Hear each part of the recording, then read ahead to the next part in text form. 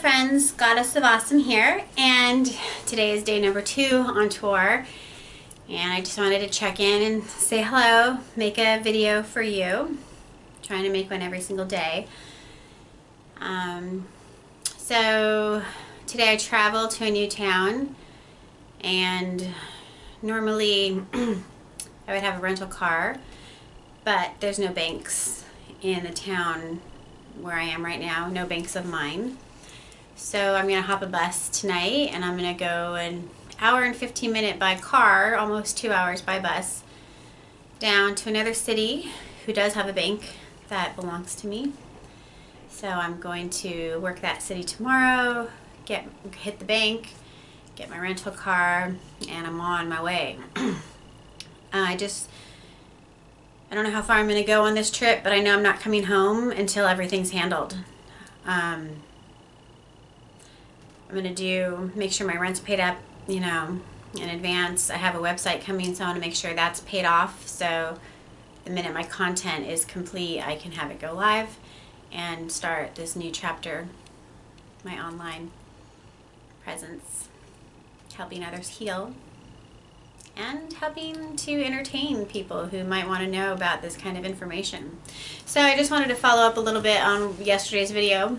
My person who, my time waster, who turned out not to be a time waster, right? He redeemed himself. He had booked for this morning just a 30-minute, and to his credit, he touched base with me and about 45 minutes before he was supposed to arrive and let me know that his day had changed. And he may hook up with me later, catch up with me later today, but, he at least excused himself. So that's gracious. That was very nice of him.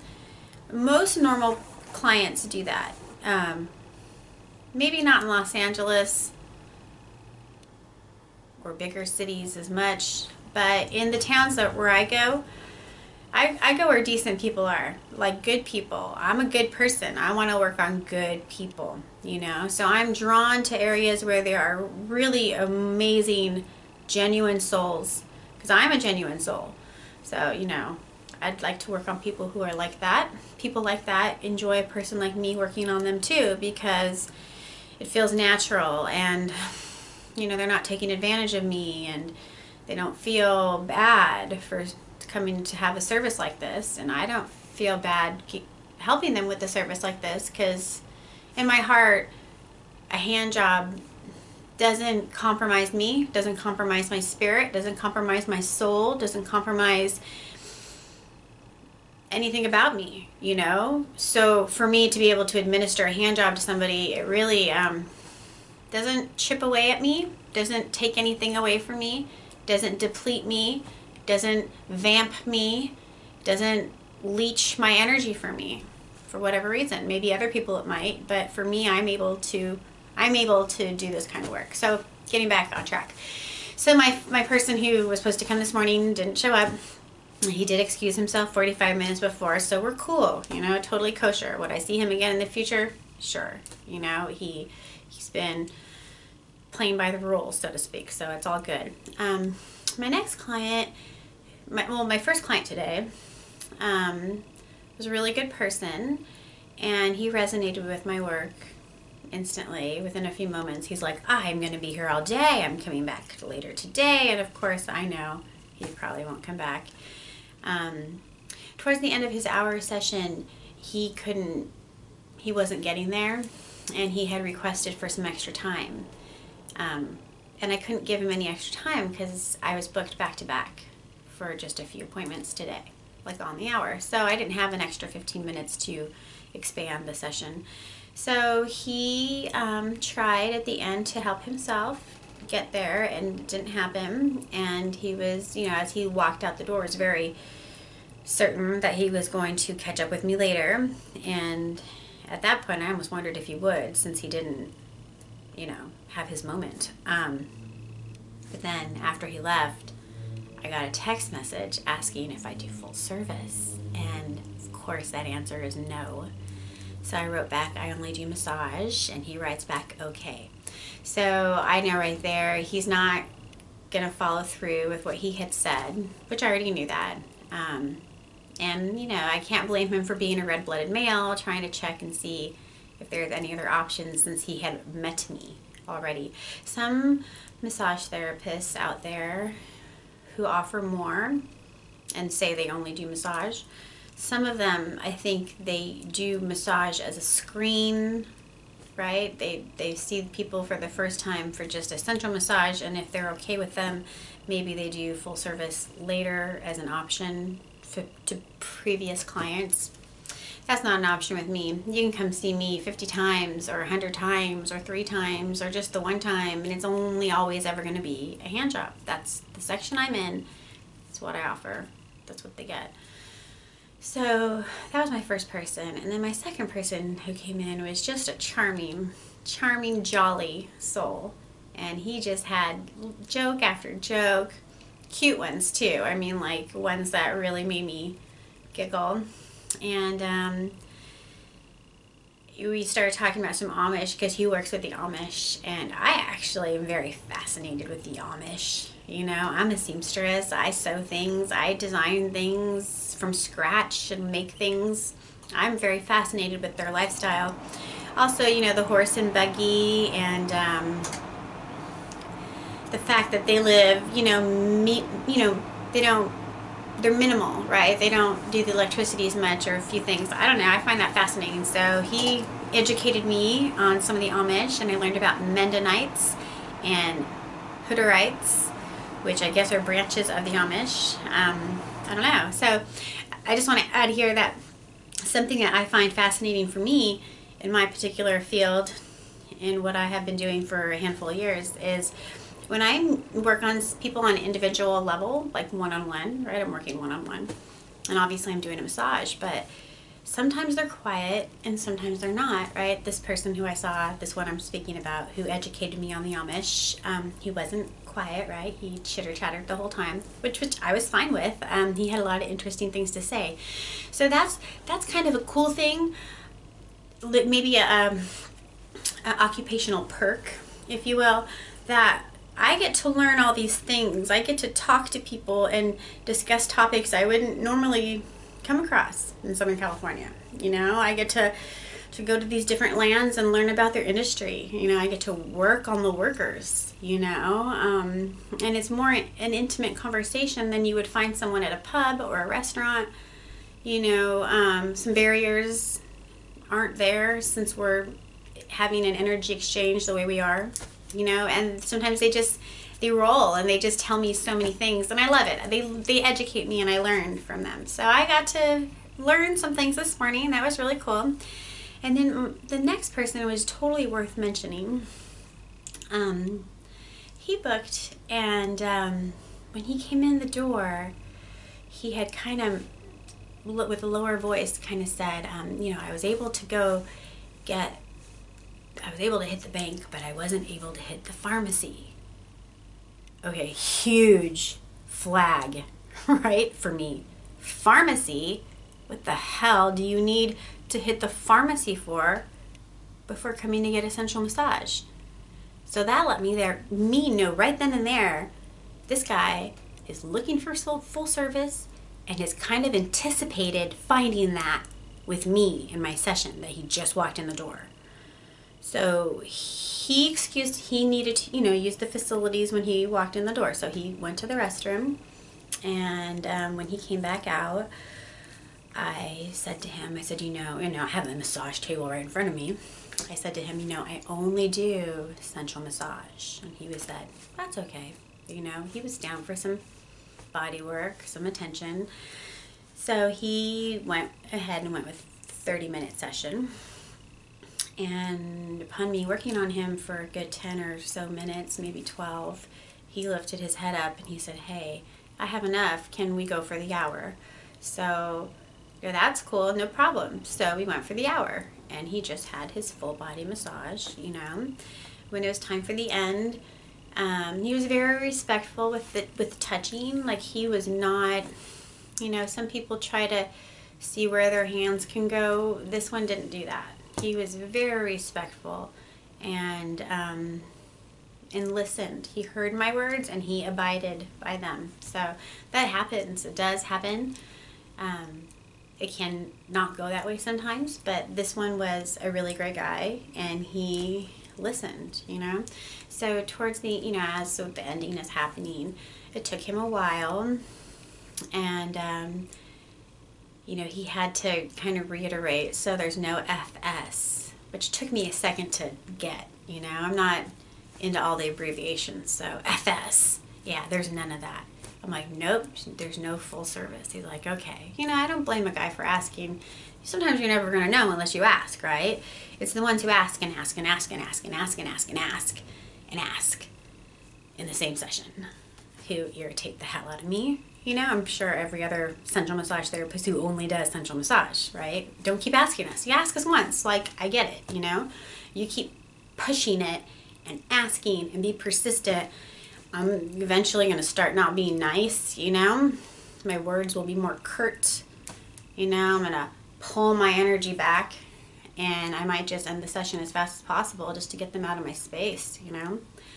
But this individual, he was kind, he was respectful, and even though it lasted a little longer towards the end, it was fine, right? He was a kind soul. It was okay.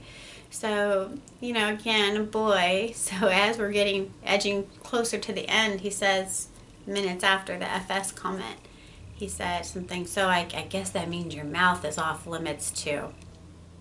Yeah, that's what that means. I only do massage, just the hands. That's what I work with. That's who, when you come to see me, that's what you're gonna get, you know? So because he took a while, you know, it took me a long time to get this skill set to be able to say what I said to him next, because as a green person, as someone who didn't have a lot of expertise or experience in this realm, it was hard for me to tell them, hey, we're running out of time, dude, you need to hurry up, you know? And now I just say, as we're getting close to the end and they're pretty much, their hour is up, you know, I let them know we only have a couple minutes left, you know, and that's my kind way of saying the hour's wrapping up, you know. I don't know what's happening with them, but if they could mentally focus a little bit, maybe they could get there. Like the earlier appointment, the one who thought he might come back, he ended up taking over and trying to make it happen, which didn't happen because he needed a lot longer time for that. And anyways, and that's something actually I've been thinking in my head, boy, I wonder if, how do we convey this in the industry? Is there a way that sensual massage therapists can add that to their menu? Like, what if you do take a long time by nature? What's some code word to say, if you take a long time, it's this much extra, right? Because no person wants to be, you know, if it's only supposed to take 5 or 7 or 10 minutes and you're working at it 20-25 minutes, don't you think, and you already gave a great massage bodywork session, and for the person who takes extra long, A, they're taking more time, B, they're taking a lot more energy. So I think there should be some compensation in there, you know, for that, which doesn't really exist. But maybe some porn people out there, I don't know, figure out some words, or maybe I'll figure it out, I don't know, some kind of abbreviation. If you take long plus 50 or something, you know. So one thing, and I'll end this video here, but I just want to say one thing that I did on my way to France, when I took my sister to France a handful of years ago, and I wasn't certain if I could accumulate enough funds to go to Europe. I don't know, I'd never been to Europe at that point, you know, so I didn't know how expensive it was going to be, but I did know I didn't want to worry about money. I didn't want to worry if I couldn't eat, you know, or if I should count pennies, because I can't, you know, I didn't want to be on that tight of a budget. So I tried to figure something that I could do to add in some more cash flow that didn't require me going above and beyond the call of duty, right? I only do massage. That's all I'm willing to do. So it's dawned on me that I could offer a double smile to keep it interesting for the people who want more. You know, obviously I don't do more, as this person is like, not even your mouth. No, not even my mouth. But to make it interesting, I offered a double. So for several bucks extra, if you wanted to go twice, you know, on an hour session, a half-hour session, it's not long enough. You know, there's a refractory time. Like men have to build back up. You can't do it back to back, you know, 10 minutes apart. Some people might be able to. Some might be able to do that, you know. So it could be physically, humanly possible for some people. Not most people, I would say. So the double. So, and that usually is only conveyed ever in an email. I would never verbalize that over the phone. If you emailed me in advance, then you have the privilege of knowing that that is an option, a bonus option if desired. And I don't say it on the phone, and I don't tell people in person, because I don't ever want to make anybody feel like they have to do that, you know, that they need to do that, or it's required of them, or they, you know, no one likes to have to, and no one wants to be impositioned. And some guys can't go twice, so I don't ever want to make anybody feel uncomfortable or, you know, awkward or, you know, pushed into anything. That's not my intention. So if you emailed me, then they get to know. They would be able to find out that I do a bonus. If you want, you can pay a few bucks extra and have a happy beginning, you know, and then an outstanding massage. And then it finishes just the same. It's almost like a sandwich, or 2 scoops of ice cream is actually what I would more describe that as. It's like another scoop of ice cream. Who doesn't want to have 2 scoops? Everybody wants 2 scoops, way better than 1 scoop, right? Usually. So that's an option there. Which my second person actually went for that option. My Amish friend. Well, he wasn't Amish, but he worked with the Amish. And so, you know, he was a little older, very jolly, happy guy, and he went for the double. So initially, the first one got close, but it didn't happen. So then we were able to just let it rest, to do a massage, and come back to it. And on the second go, he totally had his moment, which was fantastic. So that's another place where I think a double could be helpful for some gentlemen. You know, from some of the older ones, or just some guys in general, they need a little more time. So if you start that way, and maybe they don't get off, right? Maybe you worked it for 10 or 12 minutes, and it's like it's time to turn over, right? We could spend the whole hour here, which we're not going to do. So it's time to turn over. So even if the first one doesn't happen, like today, it didn't happen, you know, you turned over, you had a fabulous bodywork session, and then on the second go, it happened. So I've seen that happen a handful of times with some older folks, where we try at the beginning, the first one doesn't happen, and then the second one does. So that's a great benefit of why a bonus option like a double smile could be cool. So anyways, I have a lot more to say to you, know the world. I'm not inciting this. I'm not trying to promote girls into this work. If you're a girl and you're thinking about going into this industry, go look up Amazon FBA, okay? Fulfillment by Amazon. There are a lot of people out there schooling people on this. I'm just getting familiar with it. I'm just jumping on that train myself. But, you know, if I knew now back 20 years ago, if the things existed that exist now, I wouldn't be in this world. You know, I would have went a different way. So you don't need to go here. This isn't for, I'm not trying to say, come here, little girl, you can make some money this way. No. This is, if you come into the industry, you may never get out. Okay? I'm 39. I'm 39 years old, and I'm still here. It was only supposed to be a little bit. It was only supposed to be a stepping stone. It was just supposed to help lift me up. And it turned into a career path unintentionally. I didn't intend to stay here. I didn't intend to become a resident. I didn't intend to let my 20s go. I mean, I'm 39. My childbearing years are pretty much done. You know, I've been in the industry all that time.